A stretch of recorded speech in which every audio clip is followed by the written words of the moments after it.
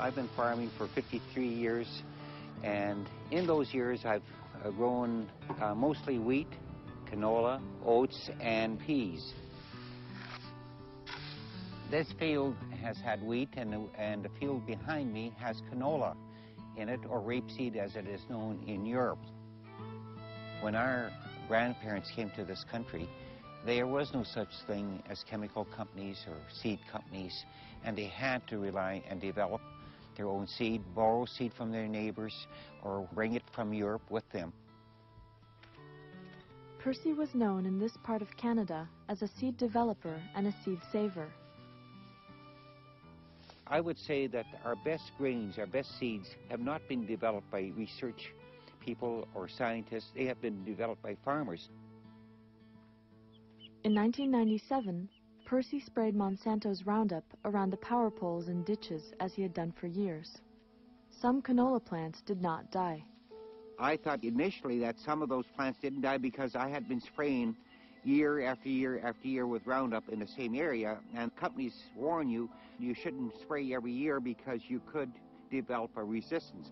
Monsanto found out about it, and they went on my land that I farm without my knowledge, without my permission, and took plants or seeds and said some of that was Monsanto's Roundup Ready canola. In August the 6th of 1998, they launched a lawsuit against me. Monsanto claimed that Percy had illegally obtained their genetically modified canola without a license and had infringed on their patents. Patents historically have been for things like, I've used the example of a carburetor. Well, a carburetor doesn't get up one day and start replicating itself everywhere and introducing itself into your car so that all of a sudden you have somebody else's carburetor one morning and then you get sued for patent infringement. So that's the unique nature of this type of technology, that once you've unleashed it into the environment, uncontrolled and unconfined, it will spread everywhere.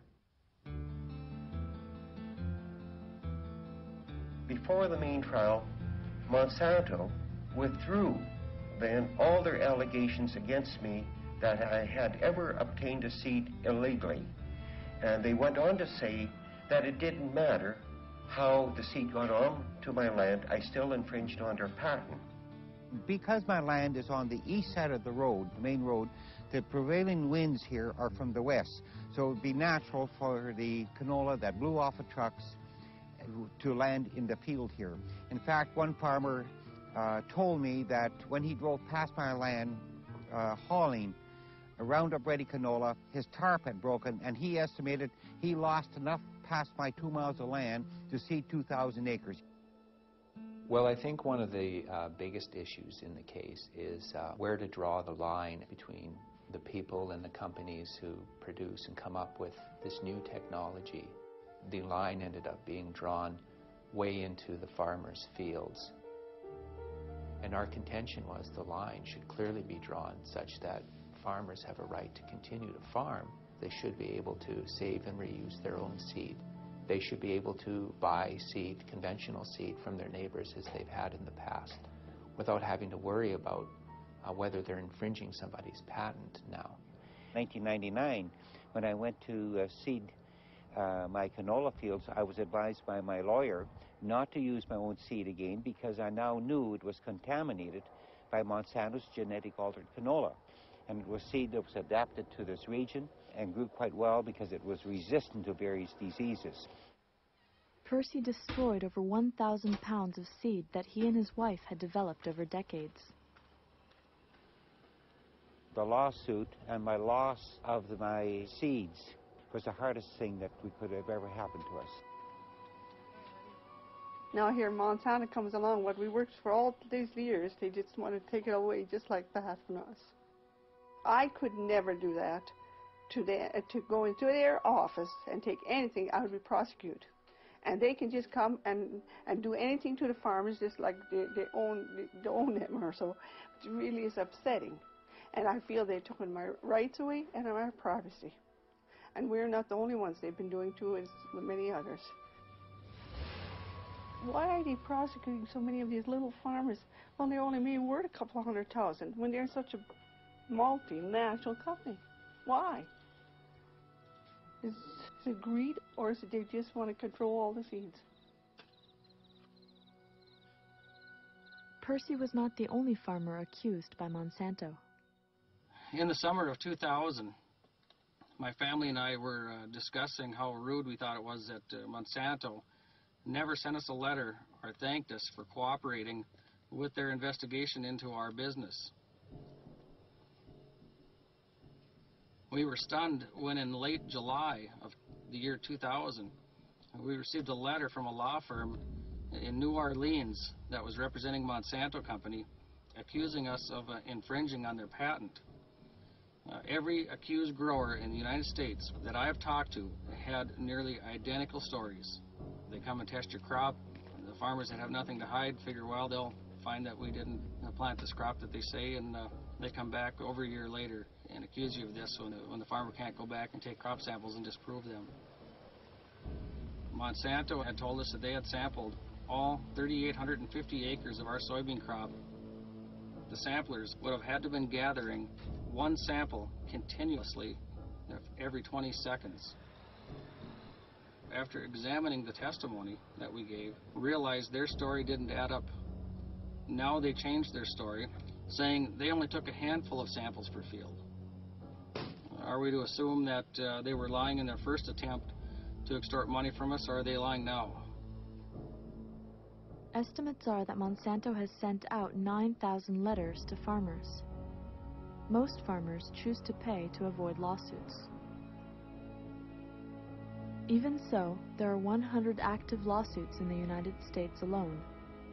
When the farmers do settle with Monsanto, they have to agree to never discuss their settlement. We feel that we were profiled by Monsanto because of the size of our farm, and that they wanted to try to make an example out of us to scare other farmers into never saving their own seed, to be too scared to save their own seed.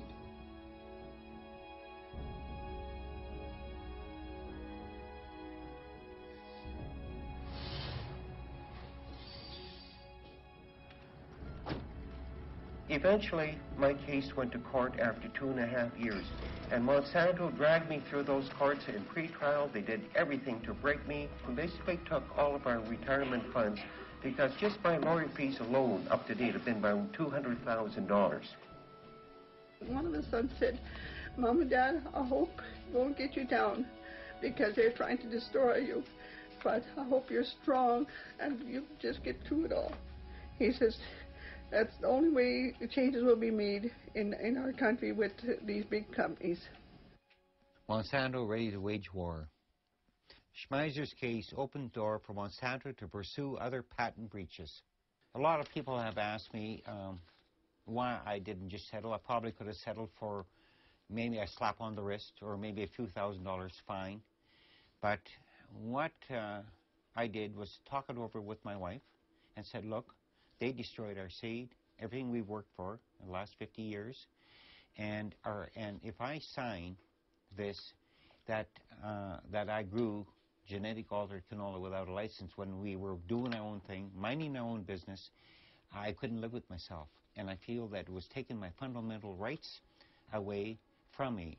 My grandparents left a system like that way back turn of the century to get away from control and a feudal type system. Are we going to want to go back to that? And we said no. We'll fight it and stand up for what we believe in.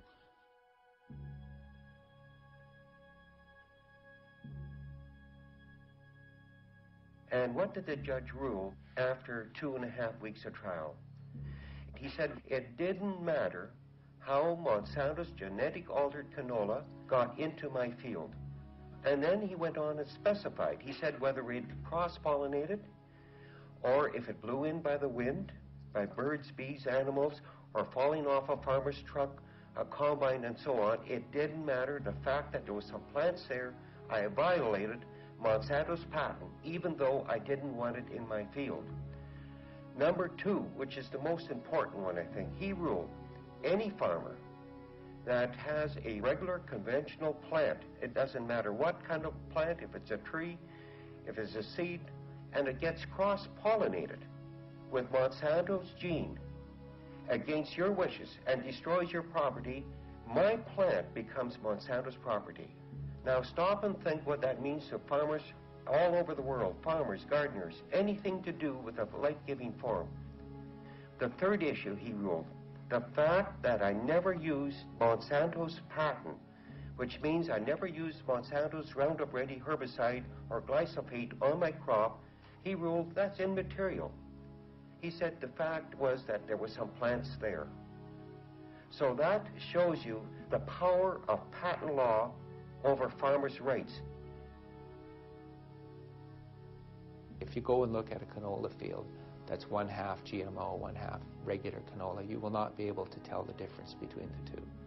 They grow the same, they act the same. The only way you'll be able to discover it's there is if you go spray Roundup.